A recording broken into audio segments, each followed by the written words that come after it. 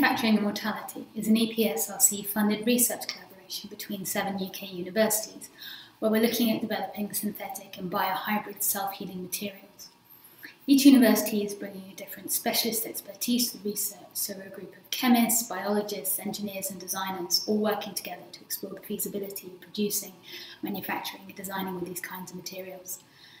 We're currently exploring some initial applications such as consumer products and specialist engineering applications, but we think there are many more potential uses that can be investigated, and are working with several industry partners to uncover the real-world problems that this technology can help to alleviate. But also, we're looking for new companies who might be interested in collaborating and exploring these ideas with us. A self-healing material is a material with the ability to repair itself. The way we use materials is that we expect certain things from these materials. They have a certain functionality. It has some mechanical strength, it has some electrical conductivity, you can see through it, it is water dense or whatever. So the material has this functionality. Then a damage occurs. That can be any kind of damage. Mechanical damage or heat damage or electrical damage. And after that damage, the material doesn't work anymore.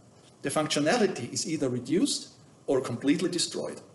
When the material repairs itself, this limited functionality after the damage is restored, completely restored or partly restored. The material works again. So here is the important thing. A self-healing material repairs itself. It restores its functionality after a damage. There are currently two distinct ways that self-healing works, intrinsic and extrinsic. Inspired by natural systems, extrinsic self-healing materials introduce a healing agent to the damaged site, either through vascular networks or microcapsules. On the other hand, intrinsic self-healing materials do not have a sequestered healing agent, but possess a latent self-healing functionality that is triggered by damage or by an external stimulus. These materials rely on chain mobility and entanglement, reversible polymerizations, melting of thermoplastic phases, hydrogen bonding, or ionic interactions locally to initiate the self-healing. And while historically extrinsic is a more broadly researched area, intrinsic is getting more and more interest at the moment, so it's an area where this project is really aiming to contribute.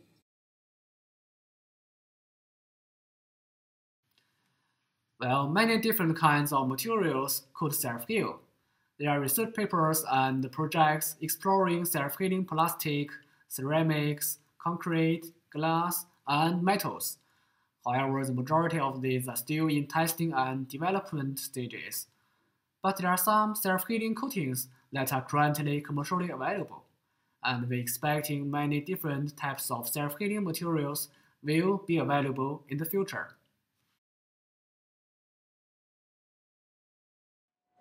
We are currently conducting lab experiments and are trialing new combinations of biological and synthetic compositions to see where self-healing occurs.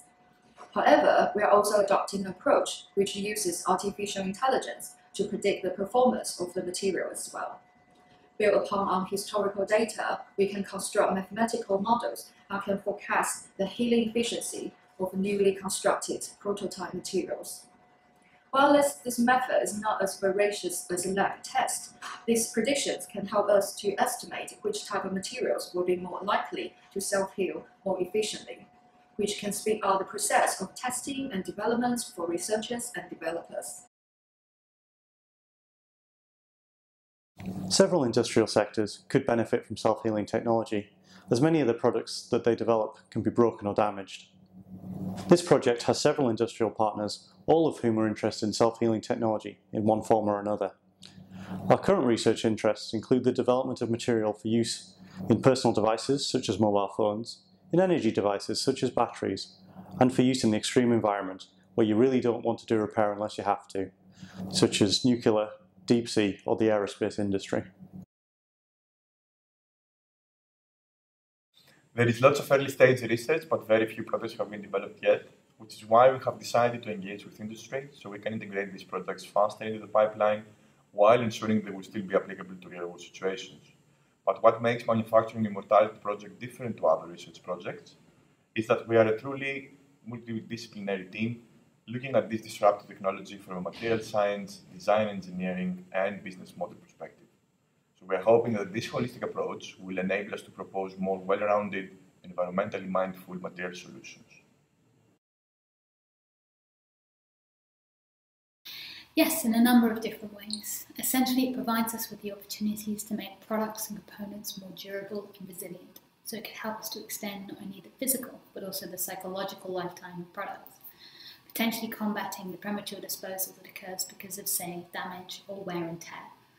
But there could also be opportunities to explore these within performance-based models of product service systems, as these kinds of materials could provide longer-lasting quality assurance, reducing the need for servicing and repair. But we're also approaching this project and the development of this new material with an active awareness of circularity. We plan to ask questions such as, will they be part of the biosphere or the technosphere? Can they be recycled? What are the opportunities and the issues at end of life? Because we don't want to produce monstrous hybrid materials that can either be separated, recycled, or reused.